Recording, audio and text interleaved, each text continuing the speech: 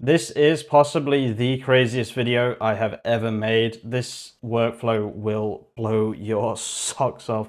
Things are about to get crazy, okay? So, obviously, everyone knows about the n8n MCP, but what I didn't realize, and maybe other people didn't realize either, is that the power here isn't that you can use MCPs inside n8n. It's that you can use n8n as an MCP. Why did nobody tell me this?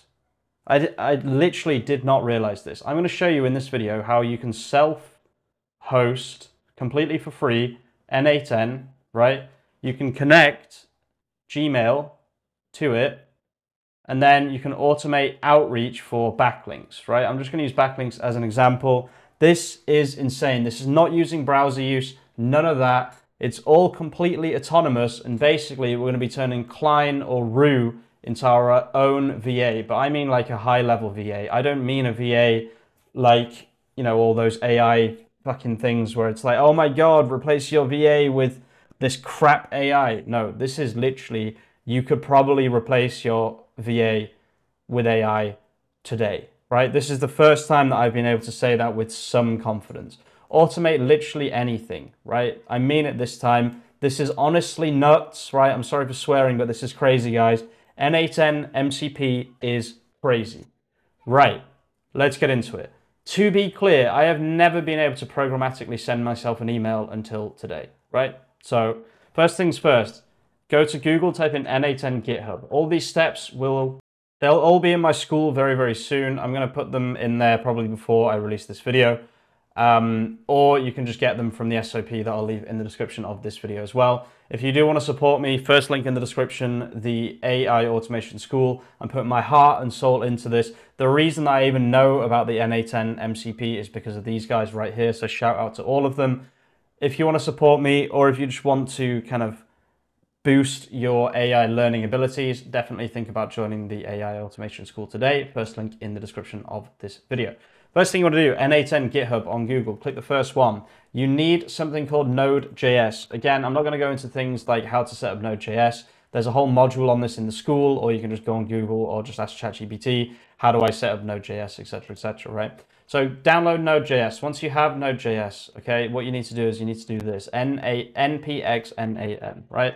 I'm going to start a whole new thing so you can see that I'm not doing any like crazy tricks, or I'm not hiding anything from you guys, okay? We're at the same point in time. If you've got problems with Node, you probably just need to add it to path. If you don't know what that means, honestly, yeah, I'm not the guy. I'm not the guy to tell you. Just either join the Skool or just Google how to add things to path. Okay, so we can see here we have n8n. If I open this up, right, we have, this is self-hosted, right? I'm not paying for n8n. This is actually crazy. I didn't realize that you could even self-host n8n, but apparently you can. Let's create a workflow here, right? The only thing that you need to know how to do is to go on console Google, right? So Google console, click on the first one, and then you want to go to APIs and services, right? On the left here, credentials, or sorry, OAuth. Click on OAuth consent screen on the left, right? Then click clients. I'm going to show you how to do all of this, right? Create a new client. Application type, web app, web3, authorized JavaScript origins we'll leave empty. I'll show you we'll just leave it on this screen for now. I'll show you how to do the next part of this in just a second, right? We'll call this MCP video. I'm going to do all of this, right? Normally I just already have this set up. I do already have this set up, of course, but I'm just going to show you how to set up every single part of this. Sorry if you can hear kids in the background. I've got neighbors and one of their kids is literally screaming. Okay, so first step on n8n, right? We type in MCP here. This is what you need. This is what you need to put, right? So we can, okay, so we'll be using this in just a second, right? But for now, we'll just test step, right? Next thing we want to do is we want to add Gmail, right? Gmail is one example of millions of things that you can do. You can call your own workflows. You can do all of these different things, right? This is not limited to Gmail. I'm just using Gmail as an example. There are so many hundreds of things that you can actually do here, right? I'm just going to be using Gmail. I believe it's not even a tool, if I'm correct, but anyway. So we'll click here, right? Credentials to connect with. I'll just create a new credential so that you guys know how to do all of this. This OAuth redirect URL, I'm going to press copy right here. And I'm going to add that here, right? I believe we also have to put something here. So I'm just going to put local host like that and then press create, right? I'll have deleted all of this by the time this video goes live, right? So client ID goes here, client secret goes here, and then sign in. Okay, this might not work because I haven't said that. So let's just run through this and see if it does work. Looks like it is going to work. Yeah, okay. So that did work. I thought that we had to add our email address to the accepted domains, but we don't. So now we cancel that. Let's just save this. What we want to do here is we want to press let model decide, let model decide, let model decide, right? And we'll do email type text. We could do HTML, to be honest with you, if we really wanted to have a good shot of getting backlinks, but let's just leave it, let's just make it nice and simple for now. We'll leave it nice and simple, right? So we'll press cancel here. Now it says waiting for you to create an event in MCP, right? So let's double click here. Let's stop listening and then click to copy this URL right here. Then we'll hop on over to Visual Studio Code. I love saying that word. Go to Klein, right? You can either use Klein. I haven't worked out how to add this to Roo just yet, so I'll be using Klein in this video because they have remote servers, right? So just so you know, I have Fetch and Brave as well, and I also have Open Router Search. I'm not going to be going through those in this video, okay? But I am going to be using them in this video. So if you want to know how to use those, you can watch the last couple of videos that I've just uploaded to the channel, okay? So what I'm going to do is I'm going to go to remote servers and I'm going to call this MCP video and then paste that URL and then add server, right? Let's just delete the other server that we did before. Let's press retry connection here. Okay, so we'll press test here and then we'll just try and reconnect here. This was working before, I promise you. Okay, I just reconnected and of course it works, right? So now just watch and learn, okay? I'm just gonna do one as an example, but once this is, like, you can do this on Roo code as well. I haven't worked it out because I can't be bothered manually installing the server. It's not that difficult, okay?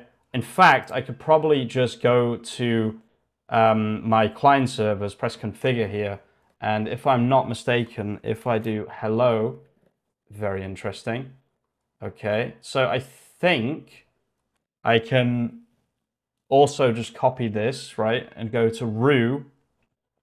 I do need to open a folder for this, annoyingly, but that's fine. We'll just select this folder, whatever.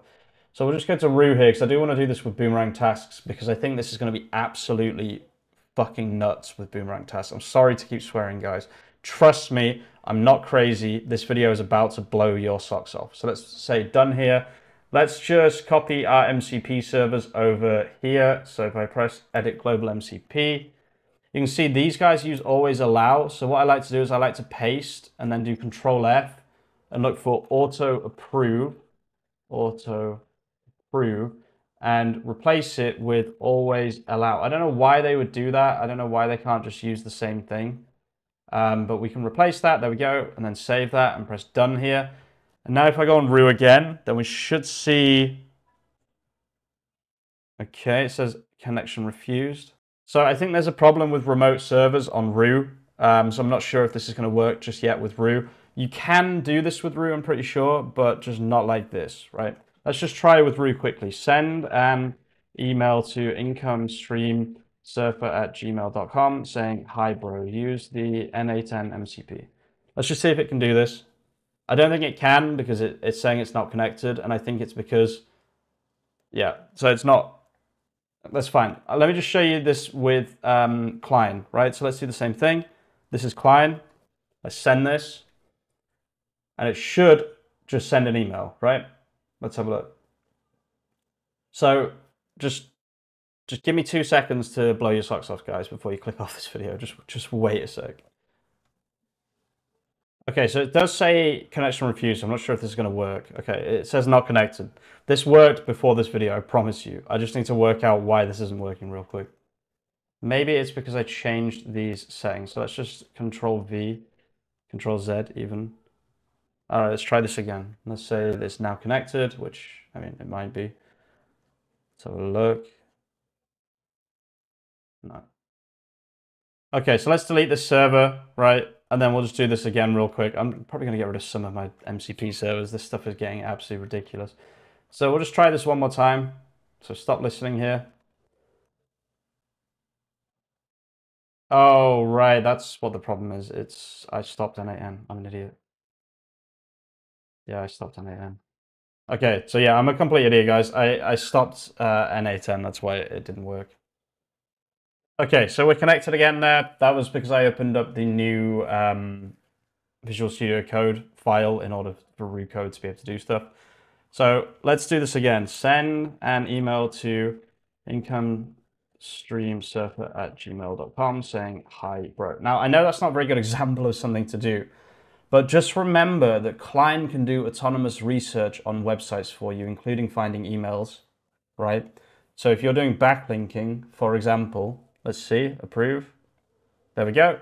Now, if I just hop on over, I love saying that, to Gmail, you'll see, hi, bro, right? This email was sent automatically with n8n. Can we remove that? No idea.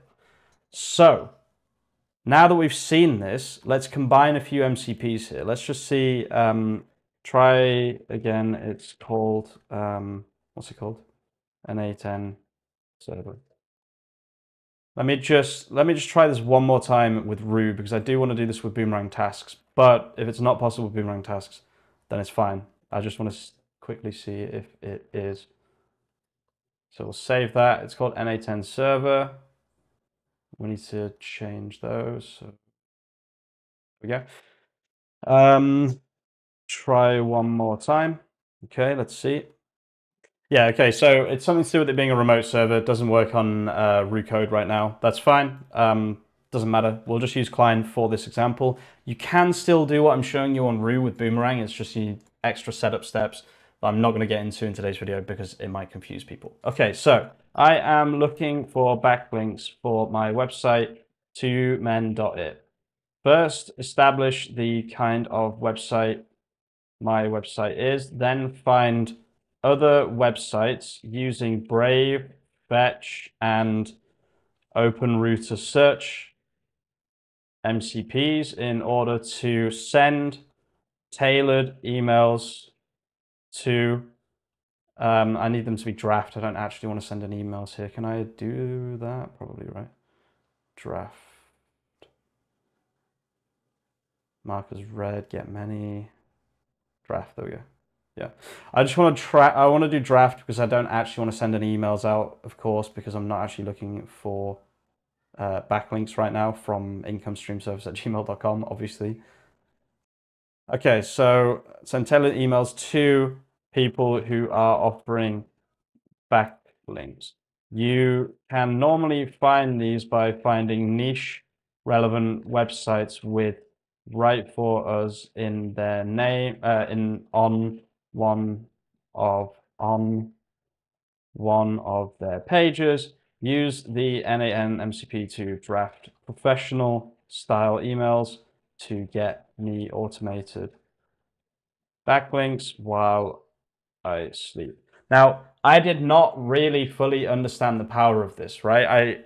I just thought that what we could do is create agents that would have access to n8n, on 8n that would have access to MCPs. That's not why this is cool. This is cool because you can use this as your own custom MCP server to get around things like OAuth, send emails quickly, all that good stuff. Honestly, right now, this is a goldmine opportunity because you can literally make millions setting up very simple MCP servers that send automated emails. If you don't know, like Instantly is already like a $1 million company. You can replace Instantly in 2 minutes with this, right? Now, one thing that Instantly does do actually that this doesn't do is warm up your emails and stuff. But I mean, pretty much you can replace $1 million SaaS with in a few minutes, right? Basically. So let's just watch this make some progress. I just want to see it draft one single email so you guys can see how cool this is. Remember that I could be actually automatically sending emails as well. I'm just showing you guys, the potential of this. Now, there are many, many other things other than Gmail here. There are hundreds of tools, it looks like. You can even attach more than one tool at the same time. You can attach an entire n8n workflow tool, right? Which is really cool. You can write a tool in Python, okay, Postgres vector store, like all of these different things. Work with your data in Supabase. A lot of these things I'm not sure about. Okay, so one thing that these backlinkers, they do, they have a picture of the email instead. So it just said, look, there's a picture. Can you just give me the picture? So like it will still be able to do all that, but I just think it's really interesting that it came up with that. So look at this. It's now drafting the email, right? If I had this on auto approve, it would have just done this automatically. Oh, I didn't press test workflow here. So we'll just test workflow. Wait, do it again with the MCP. Remember, like I'm just playing around here, so there are obviously going to be a couple of things that aren't quite as automated as they should be, right? Because I have to still press approve. Okay, so for some reason the drafting thing isn't working, but okay, great. So I just went through all of that. The reason it wasn't working is because it was using the wrong tool name. It was using Gmail send instead of just Gmail. If I go to send, you can see that we now, I mean, look at that, that's so cool. Obviously, this has got a few problems in it. You'd have to work out the issues. I don't know if you can remove this email was sent automatically with n8n. However, I think we can all agree this is absolutely nuts. And remember, this is just going to keep going, right? So this is probably going to send another email now to somebody else, right? I need to stop it before it does. I want to keep it running, but the problem is, yeah, look, so if I just press approve here. Okay, so there are some problems. Oh, the reason it's not working is because it worked, right? Once this is a live, active n8n flow and node, this will, by the way, I'm not an expert on n8n, just so you know, you can probably tell if you watch this video, but you can literally automate anything, any kind of email outreach, anything that you do with n8n, with Klein and Roux being the decision maker or data finder, right? Instead of you getting a big CSV of emails, you get the emails while you're sending them. I'm gonna leave the video there, guys. I'm gonna be looking a lot more into this. The reason is coding something that automatically sends emails sucks. This is so much better.